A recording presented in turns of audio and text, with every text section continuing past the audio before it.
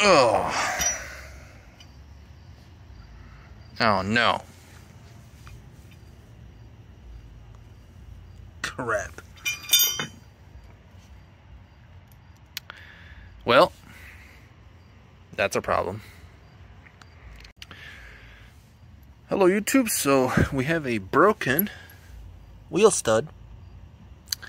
And if you ever encountered this issue, you may have been putting wheel lug nuts on your vehicle or taking them off, whether you were trying to do some kind of work on the vehicle or swapping out tires or something like that. And of course, these studs may have a tendency to break. Now, the first issue is what you want to do is try to take this piece of the old stud out of this particular lug nut. I don't recommend doing that. I talked to a mechanic friend of mine, and basically he says these threads might be messed up, so you want to order a new lug nut and a new wheel stud. So we've done exactly that. We'll go through the process of showing you how to replace that. So what you want to do is you want to have your tire iron. You can use any type really. You're going to need that to start off. You're going to need some kind of lift. So I have this jack. This is a 3-ton jack, low profile, but you can use the jack that comes with the vehicle. I have some soft padded foam here to just kind of put my knees on. And then the other tools you need are, like I mentioned, a wheel nut. You need a wheel stud, and you need 2 of these washers. Now, these washers are going to come in handy because you don't need to buy any special tools to take that broken stud out. So we'll show you that. You need a set of sockets. My vehicle uses, I think, 17, but depending on what you use, so you want to have a deep stud socket. And then it's easier to do this with a impact driver. So I have an impact driver that actually has this is the Bosch Freak, as they call it. This actually has an attachment, so you can actually put these sockets on it. So it's got a socket attachment on it. You can borrow one, or you can do it by hand, but I recommend using this. This is the part that we're going to need to put the actual new wheel stud in. So again, wheel stud, there it is, new one, and a new lug nut, or wheel nut, and both of these I ordered on rockauto.com. First thing you want to do with this vehicle, it has a locking lug nut, so you can see locking wheels. One of them is different. So what we want to do is grab the key for it. Most vehicles, it's located in the back, and grab it from the side here. Usually on the right side where the tire equipment is. Should be right here.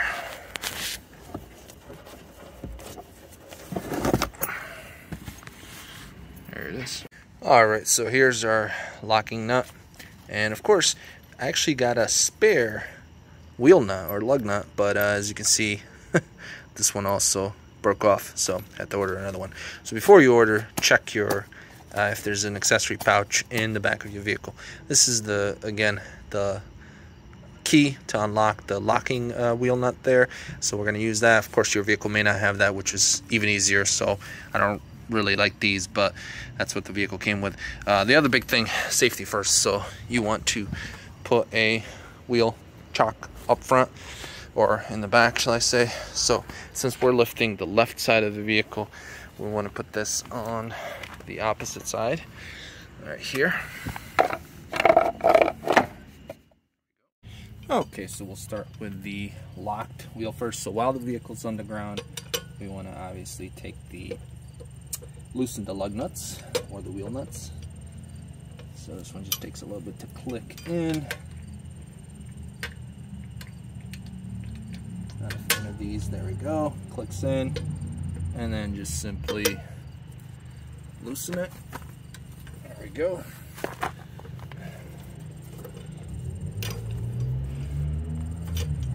This one's, you can do it by hand now, so you're good to go. The rest, you can just, again, Typically you follow a star pattern, so we would do this one, but since it's broken, we're gonna go to the next one here. So loosen.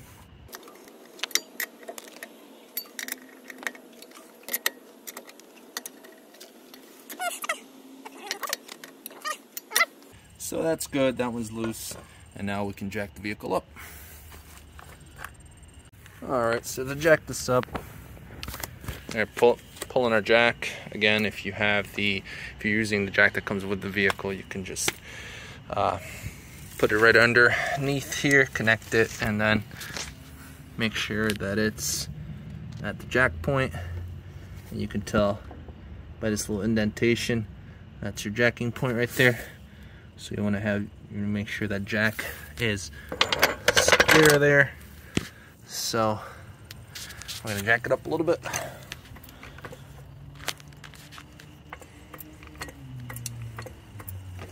And check it. So we're getting close.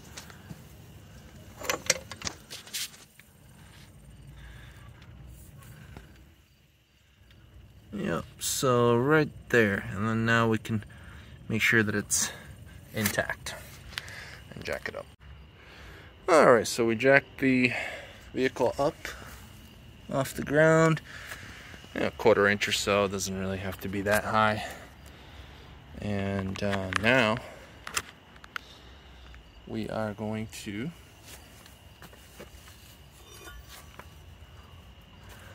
loosen all of these and take them off.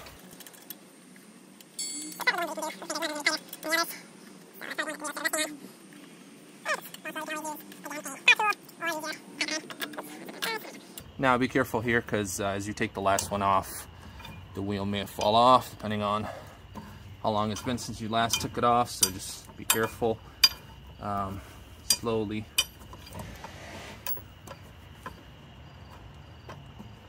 You can see there we go. Just watch your toes, fingers, everything. Move all this over. There we go. And there we go, we got the wheel off. So now to remove this broken stud, you have to push it out, or basically hammer out the other way, other direction. And get a hammer, and you can just take like a screwdriver or a chisel or something. Problem is though, it's in the wheel hub, so you can't get to it. So what we have to do is take the brake off and take the rotor off. So we're gonna just basically unscrew the mounting screws that are back here that hold, hard to see, but that hold the actual caliper in place. Take the caliper out of the way, take that rotor off, and then once we have that rotor off, we're gonna be able to access this, pop it out, and it should be easy. So let's do that.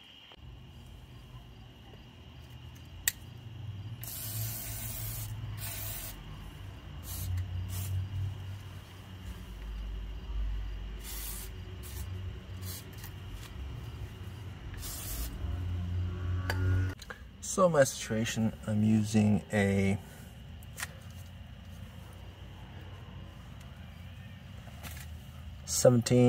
millimeter.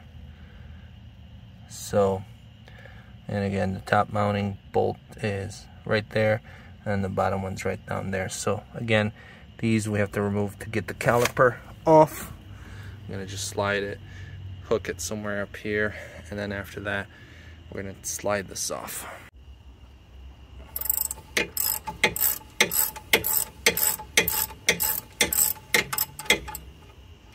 Alright, so we have the top one off, that bolt right there, and we're gonna get the bottom one.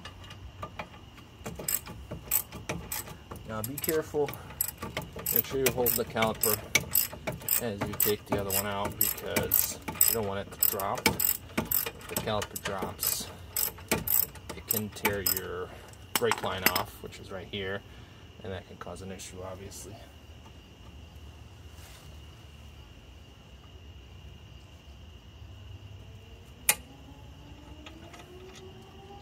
So now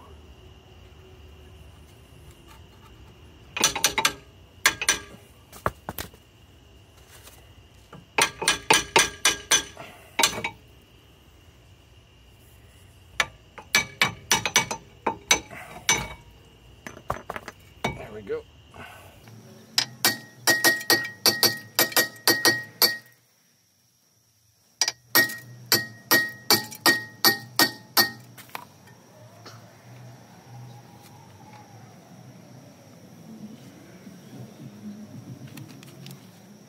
So the main thing with the rotor, you really got to just pound it. Make sure you're not hitting this part here. That's where the brake makes contact. So you can just do the opposite ends here. You can do some WD-40 here, and that should loosen it up.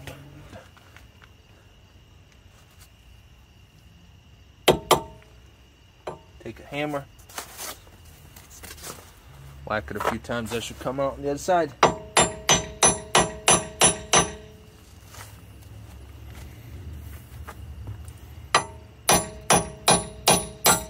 There we go.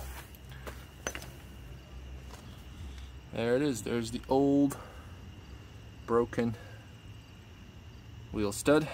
Failed right there. And let's put the new one in. So this is the magic here with putting the new one in.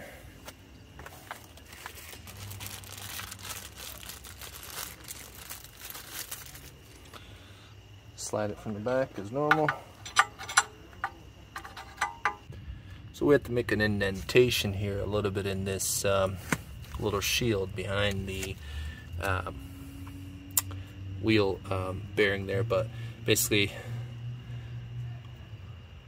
we couldn't put this wheel stud in straight. It was going kind of crooked, but now that I made that indentation, it actually clears that, and there it is. Now to get this piece in, this is where we're going to apply that little magic trick. I'm going to grab these, grab our impact, and grab our 17. I think it's 17. Well, let's take the whole thing and we'll see. Alright, so to seat this so it's nice and sturdy like that, there's a tool, but instead of using that tool, just put these on like so. Now, you do usually want to apply some grease to the end of this, but some WD-40 is going to be fine as well, I think, just so that it doesn't get attached to the wheel hub. And then we're going to take one of the older wheel studs. You don't want to use the new one, just in case. And then you want to carefully thread that on. And then we're going to use our impact, put this on, and essentially that's going to pull that stud in. So let's do that.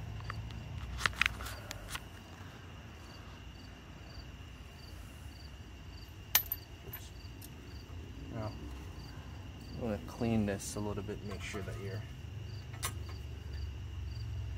threads are clean, no dirt, keep it straight. Put our 21 on.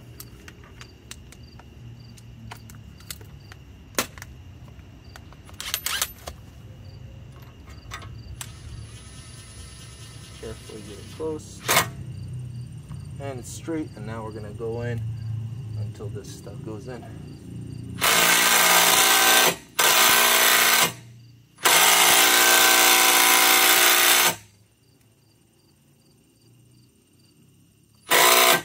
It looks like it's in, based on comparing it to the other ones. Let's take a look. Shall we? Yeah. Yeah, that looks good. And now we're going to just take that off. Let's see what we got.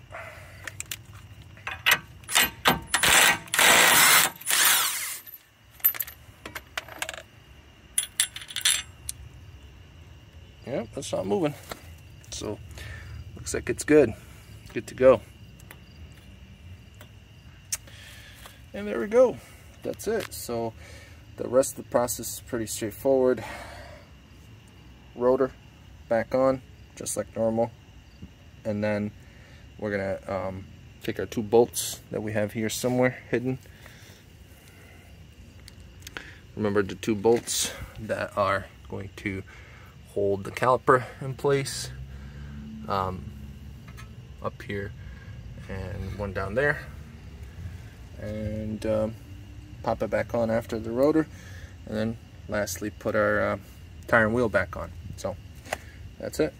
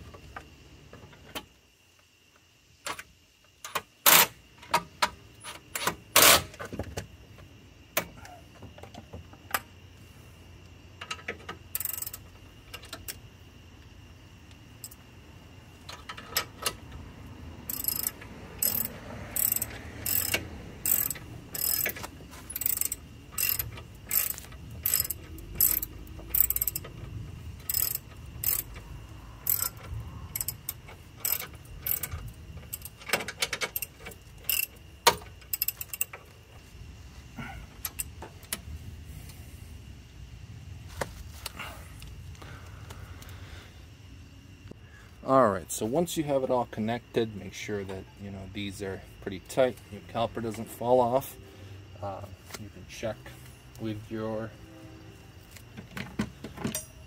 hand tighten generally is what I recommend, so just make sure that there's no movement here on this one and the bottom one.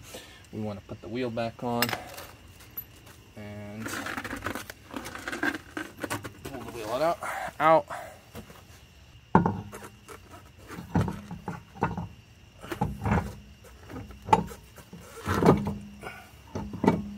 Go. And so usually I just push it in and hand thread it a little bit on the bottom.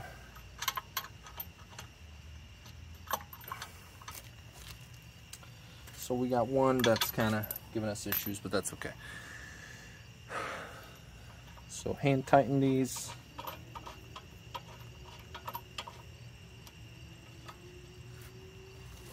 Again, if you tighten 4 and leave 1 out, that's fine.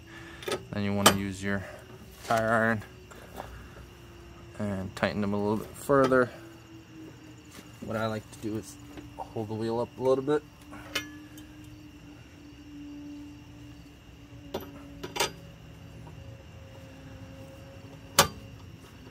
Just before I tighten fully.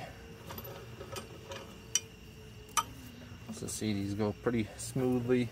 Alright, now we're ready to drop the vehicle slowly. There we go.